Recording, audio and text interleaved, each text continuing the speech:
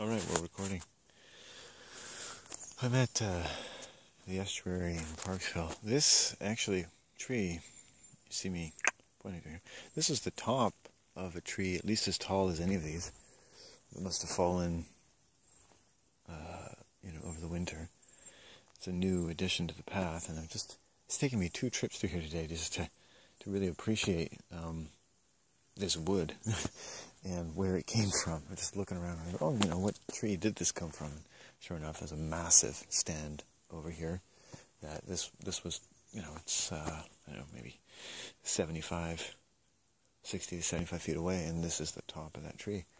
And you might not think that's terribly tall, but I don't know, maybe more than that, maybe 100 feet. It's a little hard to think how big this tree was. It looks like it fell apart in pieces of some kind. And yeah. In any case,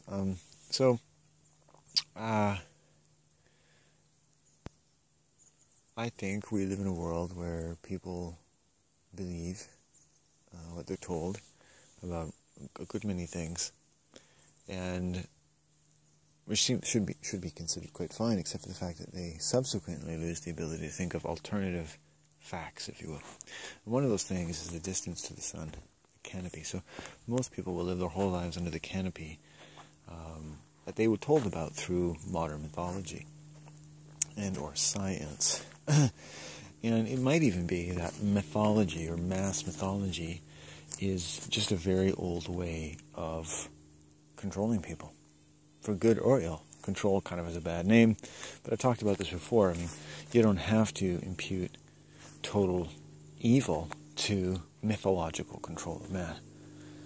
I'm not comfortable immunizing it from scrutiny.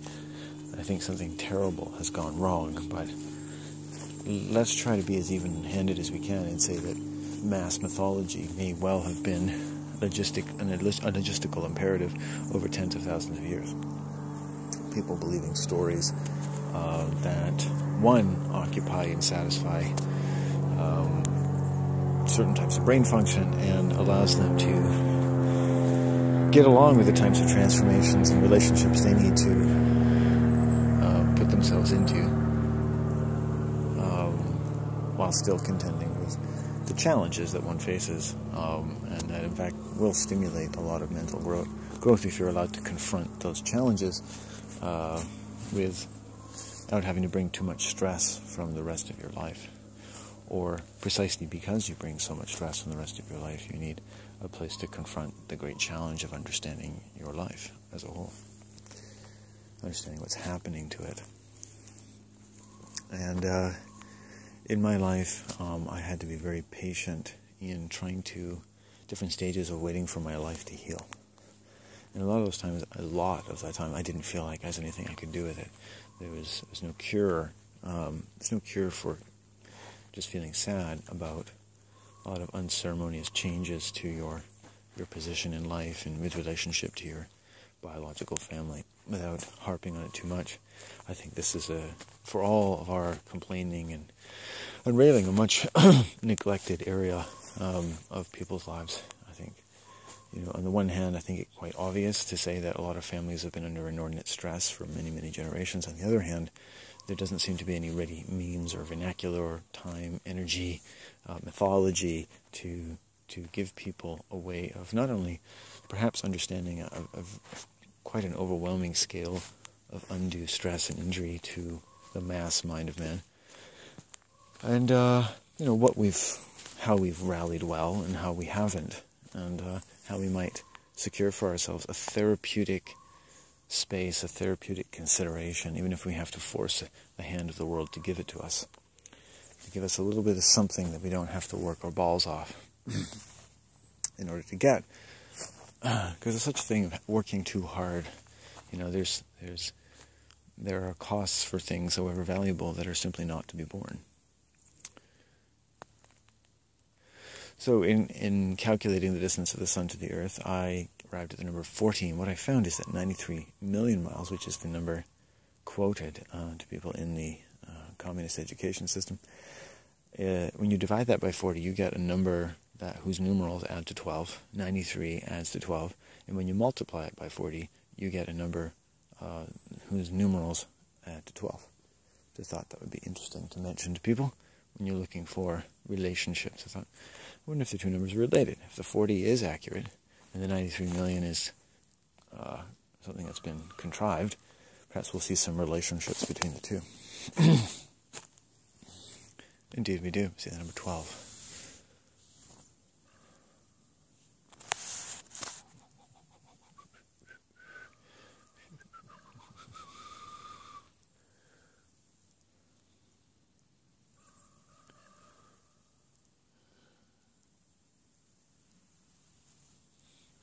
Another thing recently I've been thinking about is the idea that each season represents a year. So as a 44-year-old man, I'm roughly 170 some odd years old. That every season represents a discrete year of birth, maturity, and death. And by this might we observe the nature of death from a quite a fertile vantage point, and have, indeed, I hope, a good amount of time to do so. I hope some people can find that as stimulating and profound as I do. Another thing I've been working on is a recalibration of the correlation between the visible spectrum and the human chakra system. I'm now using the crown chakra as orange as a base point, the heart is purple, the first chakra as yellow, the second chakra as green, and the third, or solar plexus, as blue. I find that amazing.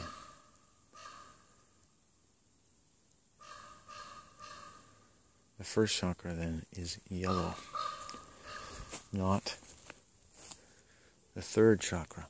And I said even a year ago how people in cults, I argued, were using their third chakra as their first chakra. They were confusing the functions of those chakras. And so you end up, first three actually, and exerting your will in order to both dismiss and exploit the object of your affections. Right? Let's just say the object of your affections. That is a sociopathic function. It has a sociopathic communicable value, and one is well advised to listen to it. And to remark upon its existence is to enter into a new existence entirely, where, as much as Eric Dollard started looking at fourth-dimensional space, counter-space interactions, and the actual force of what we call electricity, or the dielectric force, I believe new brain functions need to be awakened in order to confront the medium in which we take our lives, and how much both being deprived a certain kind of medium and being overexposed to another kind of medium, which has impersonated the prima materia, the waters of our mother. And in turn, I think the development and even conceptual or mythological framework of what you might call the tree of life. So I've touched on a few subjects now in less than 10 minutes. I think that's pretty good for a self-taught druid who smokes a little too much weed and likes to whack off in the woods every now and then.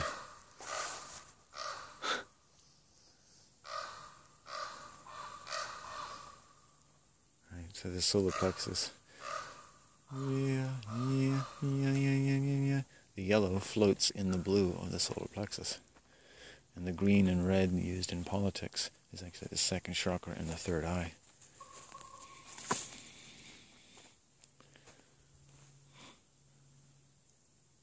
Or the blue and red, I should say. And the third eye, right, shares the number 3 with what's typically called the third chakra. And if you look at the colors blue as they make purple, it's not unreasonable to suggest that the third eye chakra and the third blue chakra, the solar plexus, are integral to the function of the fourth purple chakra, the heart. It's a completely different way of looking at things, and I've shown you, hopefully in this video, that there's some reason to suggest, as with the distances to the sun and so forth, that things have actually been magically altered. And I would say it may be that one of the biggest things we need to do to help our lives is to return the root chakra to yellow. When I was a kid, I was always confused because of my earliest memories. I remember the world being saturated in almost like a yellow filter. And this stayed memory is a very strong impression. I believe I was actually in tune with my first chakra. And if you're not meditating on the right color, if you look around you, like in these woods, how much of the color yellow actually comes out deeper than anything? It's a deep yellow because it's tinged in everything, right? If something has a tint, you get the sense that it's tinted with something. It's something very deeply layered within it. Even in a green woods, you see an enormous amount of yellow. I think that the color yellow is well worth meditating on as a root chakra, and yet one of the most powerful colors that we have, the sun, is painted yellow. What does that tell you? It tells you that we may actually be inside the sun.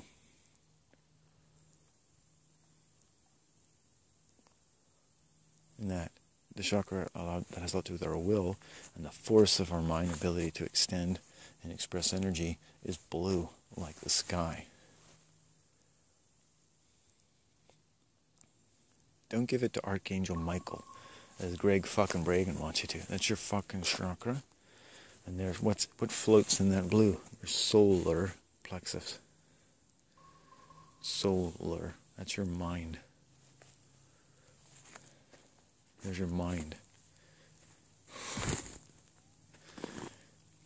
They come together, and it's connected to your heart.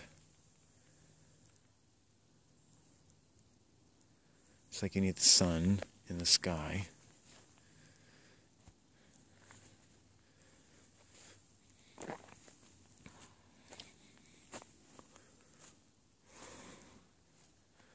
Just like you need the red eye, the evil eye of your third eye.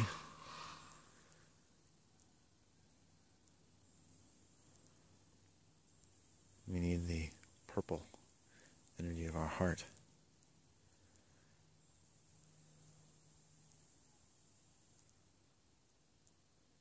There's just different types of relationships that can be explored. I'm really new to it myself. Green is such a prevalent color in our forest. I'm really pleased the idea that the second chakra is associated with green in the Chinese, or a Chinese system. The liver, which is roughly around the second chakra, and the third chakra is green. It's so-called spiritual energy is green.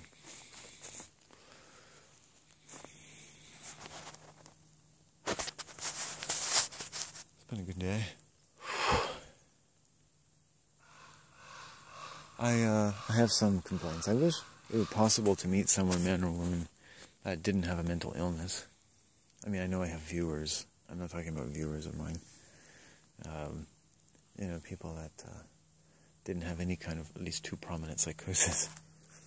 It's really something. I made a video with a man the other day, and it's just fascinating to watch him provoke people purposefully, or make, for as smart as he claims to be, just do things that just seem to have no logical purpose. And a lot of these people that you meet, they complain and this and that, but they're terrified of ever changing, ever really growing their life. He needs to get on disability, and I don't think he ever will bother. He doesn't seem to think he can even go to a doctor. He's grown up on the island his whole life. He doesn't seem to have a doctor, so it's all a little odd. And very intelligent though. It's hard to watch. I'm a very lucky man, knock on wood, that I made it through my life without such a prominent kind of psychosis so far, knock on wood. The thing is, I just have to prove that to myself every day. I think having a closer band of comrades among whom we could trust each other's mental health and consistency and just the power of our hearts, at least as we would be well advised to reserve it for people worthy of our hearts, which I hope would be each other. I'm not sure if I can really prove my worth to myself. I don't think one is meant to prove one's worth in complete isolation, but may I be worthy of the time that I can spend in this incredible house of the Lord. has such personal knowledge, billions of years old, that our bodies and the flesh of our spirit inherit by birth. I don't want them to be just words. I want to feel, I want to live that. That inheritance should have some heft to it. You can think whatever you want, make all the meanings you want. Give yourself that liberty. Things mean an awful number of things in order to stay alive. Think not that you are the only one with a mind. You are only the one with your mind. And you have the ability to test the mettle of other minds. And if you should, as I have, lay your heart and your mind upon some very weary minds, often drawn back in a kind of compulsive neurochemical snarl,